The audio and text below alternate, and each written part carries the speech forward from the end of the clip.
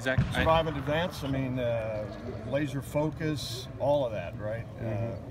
Coach wouldn't go for that. You're in the playoff now. No, we're not in the playoff. But just how do you get everybody to focus on one thing?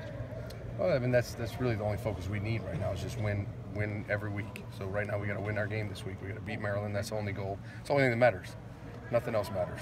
So we're just focused on getting better every day and going out and winning a game on Saturday. Is KJ Hill getting better? Oh yeah, KJ's coming every week. He's gotten better and better and better and better. So we're really excited about him. Is he the most improved? Totem pole? Yeah, I mean he's been moving up the totem pole, and I mean he's as valuable a guy as we have right now, really. So we're excited about him. Is he the most improved wide receivers? Is what? Is he the most improved wide receivers on your team since the beginning of the year, Zach? Probably. I mean, he's in the conversation. I mean, he's gotten a lot better. I mean, we had high expectations. I expected him to do that, you know, and he's just kind of fulfilled expectations so far. So I'm excited about where he's going to be, but definitely he's in the conversation for that. He caught the first touchdown pass of the year. No question. Yeah, so That's what he keeps saying. Yeah. You sound like him. Yeah, but the injury set him back a little bit. I mean, not really. I mean, to be honest, I mean, it set him back in the fact that he couldn't play for those couple of weeks. But he came back, and the first day back, he looked, I mean, normal, which was bizarrely shocking. When you say he's getting better and better, what does that mean from a wide receiver coach's standpoint? Whether he's running better routes, I mean, yeah, all of it. He's playing faster. Yeah. You know, he's always run real crisp routes. He's understood the offense, and it's just as he's getting experience, his game speed and his practice speed is improving. Just because I think he's getting more comfortable, he's getting a better understanding, a deeper understanding, and so he's able to play faster. Zach, I asked him after the Northwestern game. He had that catch in the fourth quarter that sparked you guys. I said, can this be a launching point, a turning point? And he said, well, yeah, maybe it can. Did you see, do players need validation in a game like that and then take it from there? Yeah, I mean, a player's career is usually, it takes little small victories to kind of build momentum and really have them catapult into a great career. So when he made that play, that was one small victory. It was a chance for him to kind of build momentum in his own personal career and how valuable he is and his role on the team. So when he made the play, it was obviously a critical play, and it was a big thing that we needed to see him do. And obviously it wasn't by chance that he was in that situation. He had earned the trust to be in the situation, and then he came through and he made the play. So it was a big deal for him and big deal for us. Zach, what have you seen from Ben Victor in practice a couple of weeks ago? And for at least 3 weeks, Coach Meyer said he was so close. Yeah, he's just a baby. I mean, he's like Bambi, but he is so talented, and so he makes some plays where you're like, wow. And then, you know, he has some freshman moments, but he's came a long way just from the day he got here until now to the point where we're playing him. I mean, playing him in meaningful snaps, throwing him meaningful balls, and he's had a couple opportunities where he needs to make a play, but some of the stuff you expect playing an 18-year-old. You know what I mean? And so I'm really pleased with where he is. He's got a ways to go, but I'm really excited about it. So is it just his talent, or what made him improve to earn more playing time? Well, the same as any receiver. I mean, he learned the offense, learned the position, learned what I teach, learned the fundamentals of the position. I mean, he was pretty raw coming out of high school.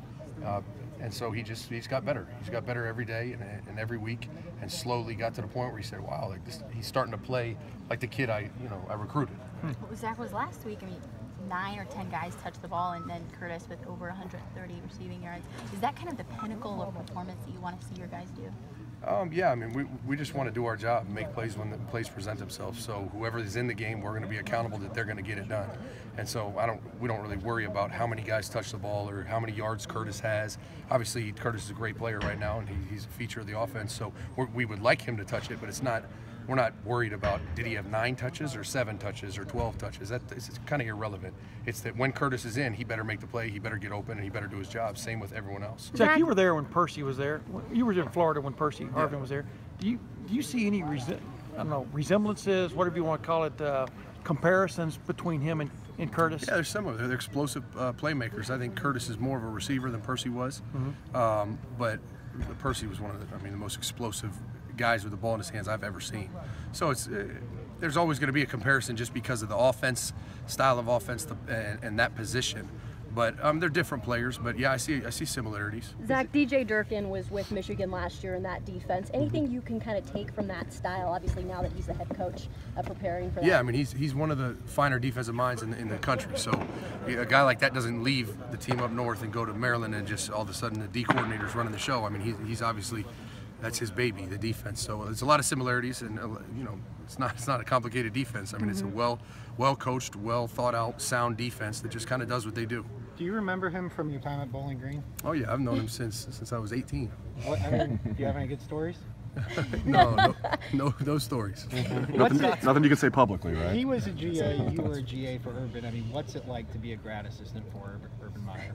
Well, I don't know. I have nothing to compare it to. So, it's really, to be honest, it's hard, but it develops you into. I mean, you look at the guys he's had as GAs. I mean, where they are now. I mean, it's like winning the lottery, but it's not easy. So, most people probably wouldn't want to do it or survive it, but you learn how to be a coach, and you learn at the highest level. So, it's legitimately like winning the lottery. You get that opportunity, you like, wow, I better take advantage of this. I think Ben just hit the lottery with that quote. I was just wondering, Ben Victor, did you been asked that already? Probably. Yes. Well, hey, I got to get it. You talk about all the time players and stuff that throughout the year they're going to play, they're coming along, and then they never play for the last 4 years. Not just you, the entire staff. And this year you guys did that, and like nobody believed it. And then he actually played in the second quarter. And what is it that he's done to really separate himself from some of the other guys? Is it his size? Is he different? Why did he? No, I mean, you know, we have an affinity for electric playmakers, and he does things in practice that are just, I mean, freaky. He has an unbelievable skill set, and it was never, does he have the talent or ability to play tomorrow? It was, is he mature enough to handle an environment? So the way the season went, there wasn't a lot of opportunity to get him in a game and get him some experience, kind of, you know, get him weathered a little bit and get him ready to be a guy that will put in